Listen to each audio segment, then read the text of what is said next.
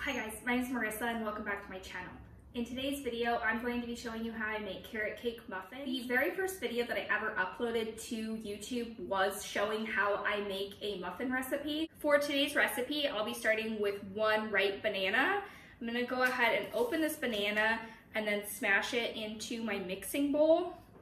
I like adding bananas because it adds extra sweetness without adding extra refined sugar. I'm using honey in this recipe, but I'm only going to be using 1/4 cup, which if you look at some muffin recipes, they have up to a cup, sometimes more sugar in them. That's just a lot to be giving to our kids.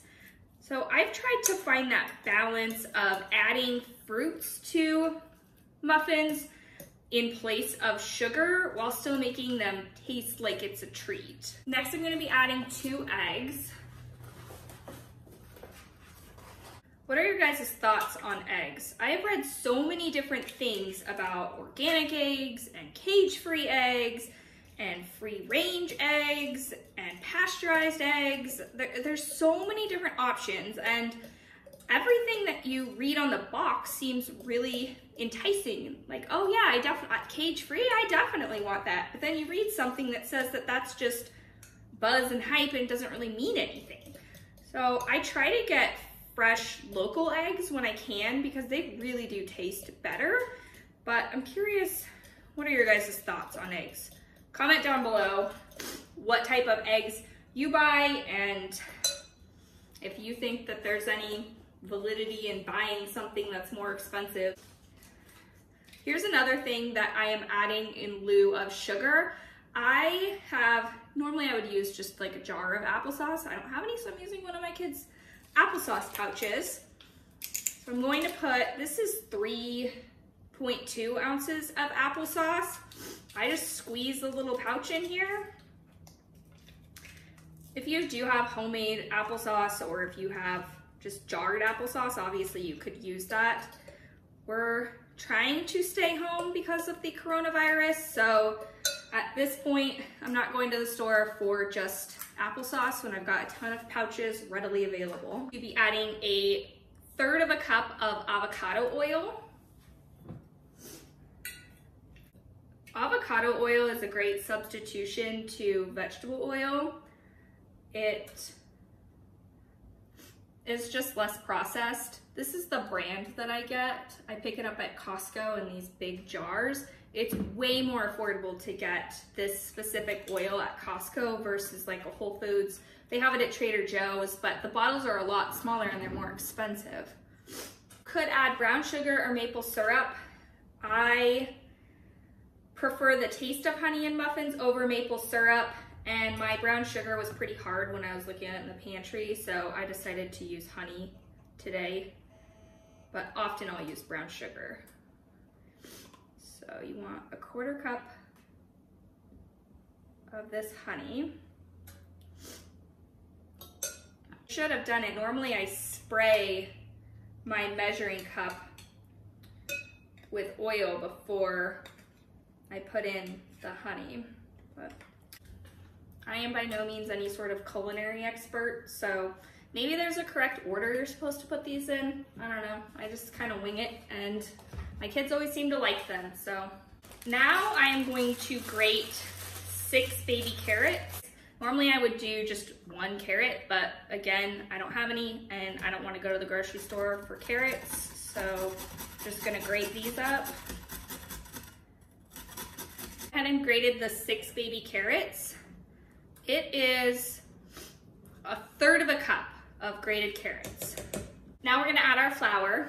I am using all-purpose flour today. Normally I would use bread flour for this, but they didn't have any bread flour in the stores. The stores are really limited on flour. I assume a lot of people plan on making things from scratch if the coronavirus accelerates. So I'm guessing that's why there was such a limited amount of flour, but I will be adding 1.5 cups of all-purpose flour. I'm hoping that it doesn't change the recipe too much by using, I'm sure it'll be fine to use all-purpose flour, but because I normally use bread flour, I'm hoping that doesn't make a huge difference. You always hear that baking's such a science and that if you wing it, it's not gonna turn out. That's not my experience. I measure roughly and it's probably good enough. So, my husband, on the other hand, is the type of person that's gonna take the flour and like make sure it's perfectly leveled with a knife and he's getting exactly what the recipe calls for. He always gives me a bad time. He's like, did you literally just like kind of shake that off and dump it into something that you're baking? But that's how I do it. Now I'm going to add our other dry ingredients. A half teaspoon of baking powder.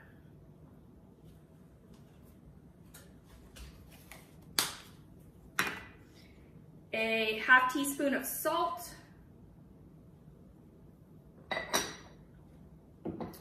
A half teaspoon of baking soda.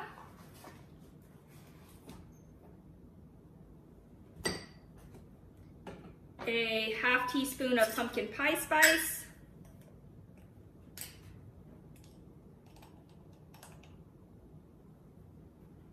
And a half teaspoon of vanilla extract. Oh, oven's done. Oven's ready. Okay, half teaspoon vanilla extract. Are you guys more in my husband's camp or mine? Do you measure everything very precisely when you're baking, or do you just kind of go with the flow? Okay, mix that together. I want to make sure that that's really well mixed so that the leavening agent is evenly distributed. And then because this is carrot cake inspired muffins, I'm going to be adding 1/3 cup of walnuts.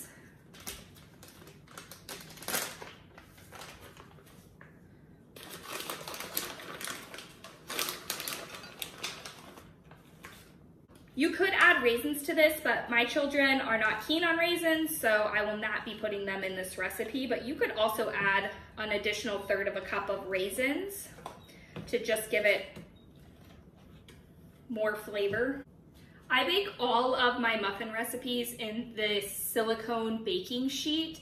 It makes it so much easier for me to just push the bottom and pop the muffins right out, so nothing sticks to these.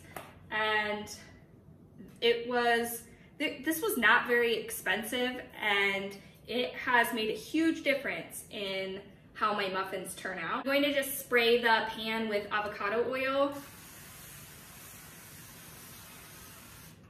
I use a mini ice cream scoop to scoop my batter from my bowl into my muffin pan. Go ahead and stick these in a 350-degree oven for 15 minutes. Here are what your muffins will look like when they come out of the oven. If you liked this video, please subscribe to my channel and turn on bell notifications so that you don't miss when I upload. Bye.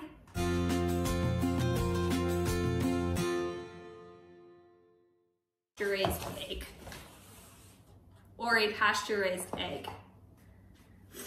I use a mini muffin scoop to, I use a mini muffin scoop to distribute. I use a mini